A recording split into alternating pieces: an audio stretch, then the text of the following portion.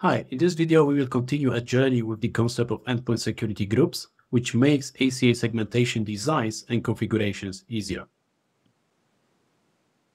Last time we went through an introduction to the ESG concept. I did showcase the first ESG building and matching demo. Today we'll take a step further and discuss simplified route leaking with ESG, again backed by a demonstration with two scenarios. Let's get started. For today's demo, I will use a setup that we know from the previous video. As a reminder, let me do a quick recap of what we have done so far. In our tenant Initech, we have two VRFs with different breach domains and associated EPGs. Now, last time we created a couple of ESGs on top of this setup. Two of them are shown in this slide. From the left, we create ESG match 1 VM name in the VRF2, where we group A1 and B1 virtual machines together, even though they are served by different BDs. For that, we use the VMM endpoint policy tag. In VRF1, in V1, we use EPG selector to match all endpoints residing in EPG-C to an ESG group named ESG match 3 EPG-C.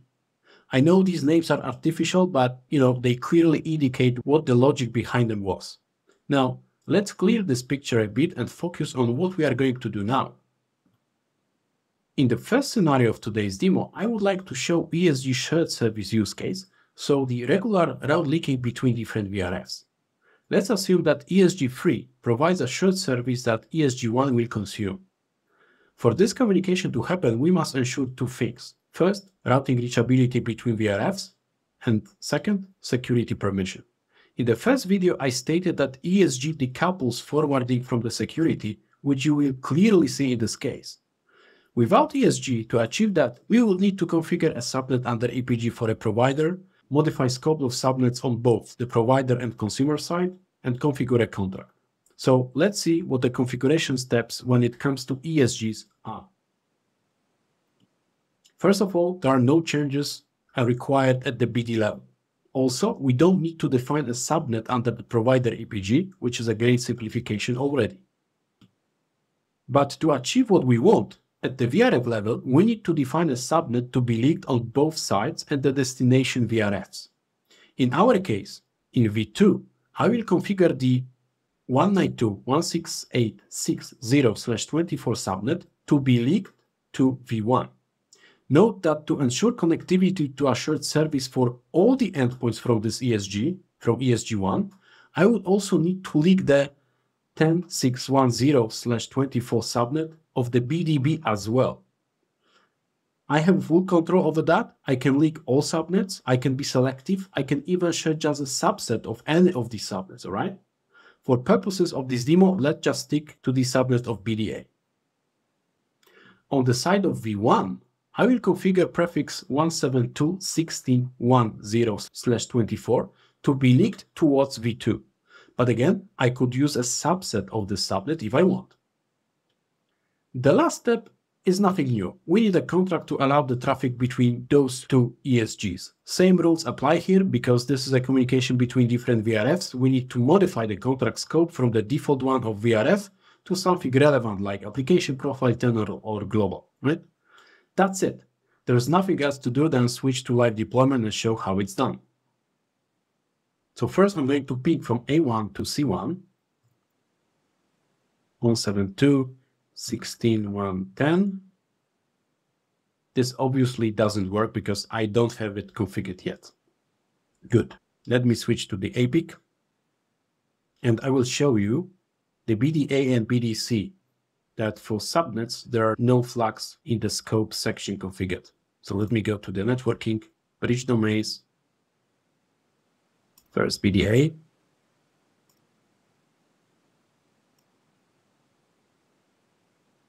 nothing is configured, and BDC, nothing configured as well. Okay.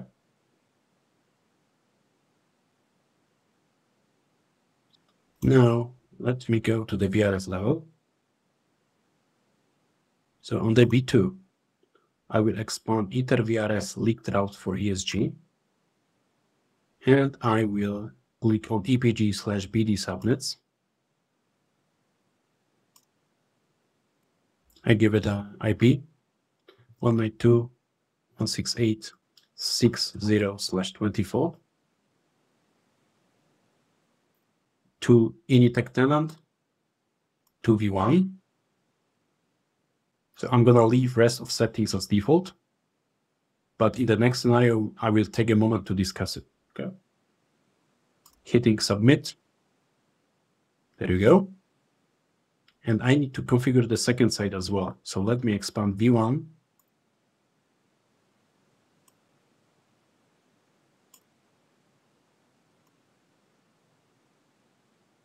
And over here, I'm going to use the prefix of 172.16.1.0/24.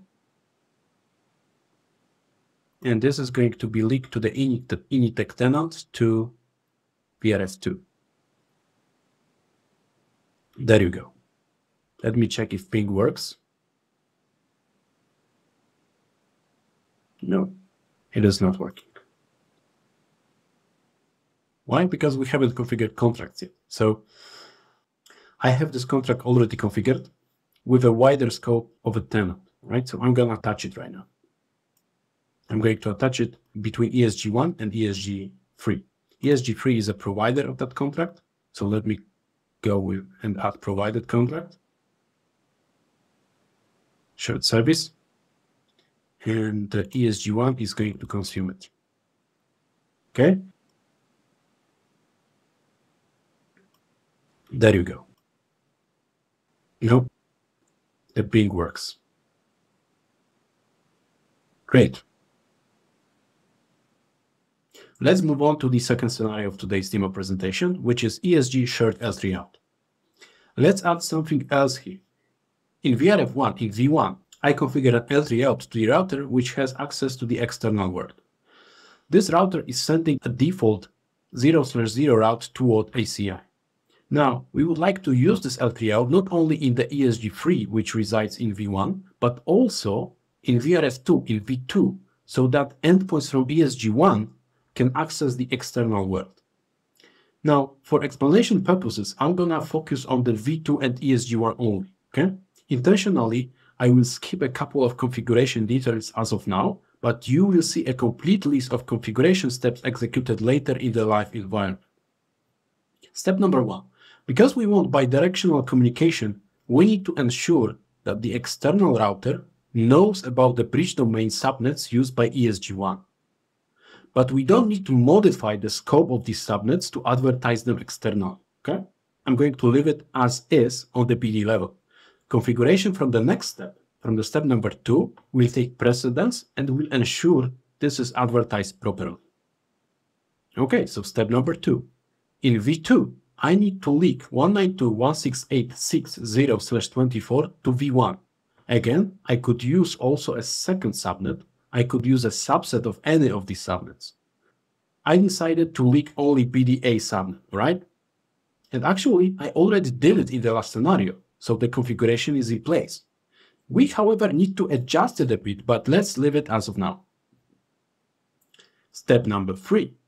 In V1, we received a prefix of a default route from an external router which we need to leak to VRF2, to V2. We'll do this configuration on the VRF level again, which is very intuitive, okay? I'm going to leak external prefix of 0/0 from V1 to V2. The last part is configuring a contract that allows ESG1 to communicate with an external EPG named INET-BCN. And from the first video, we know that placing a contract between an ESG and external EPG is supported. Let's now switch to my fabric to configure this scenario. To save some time, all items in V1 are already in place, so the communication between the endpoint in ESGC and the external world works. We will, however, review this configuration together and then enable the endpoint from ESG1 to communicate with the external world, which will be a bit more tricky. That's why I chose to show it. Okay? Good. Okay, so in my case, C1 can already access external world. So let me ping 8888. And that works. Okay? So let's preview the configuration that has been used so far. Let me show you the configuration of L3Out first. So I have the ASA iNet L3Out, under which I have the external EPG of iNet BCN. In this external EPG, I do have a subnets configured. Specifically, this is 0.0.0.0/0. This means that for demo purposes, I'm classifying all networks, all external traffic to this only one external EPG. Then I have also external subnets for external EPG flag selected, which is used in ACI for policy enforcement. Okay, so everything I do here has no effect on routing or network itself. It's just a classification for security purposes, for policy enforcement purposes. This L3Out also provides a contract. It provides a contract of iNet. This iNet contract allows ICMP and is consumed by the ESG 3. There you go.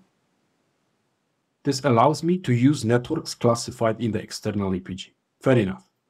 Now, to ensure bidirectional communication, an external router must know my internal subnet of BDC, which is used by ESG 3. So I should do two things. I need to allow to advertise it externally. So let me go to the networking, to bridge domains, to the BDC, and to subnets. Right now it is configured as advertise externally. And second thing I need to ensure is I need to associate it with L3Out. So I can either do it from the bridge domain level, or I can do it in a recommended way, which is a default export route map under the L3Out, where I just matched the BDC prefix. So let me expand under the L3Out, let me expand this route map for import and export route controls. And I have default export route map over here created, where I have one item of match BDC, which you see it has the matching rules of the specific prefix of 172.16.10/24.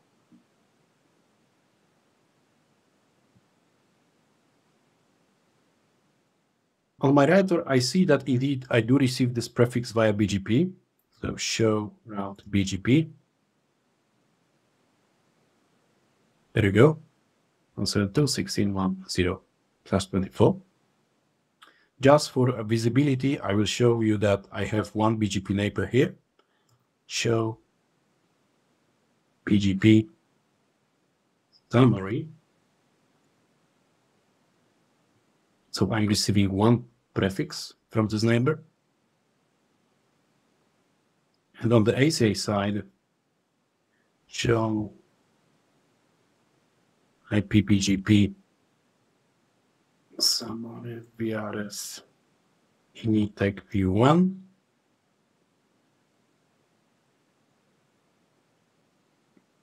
Show IP route VRF Initech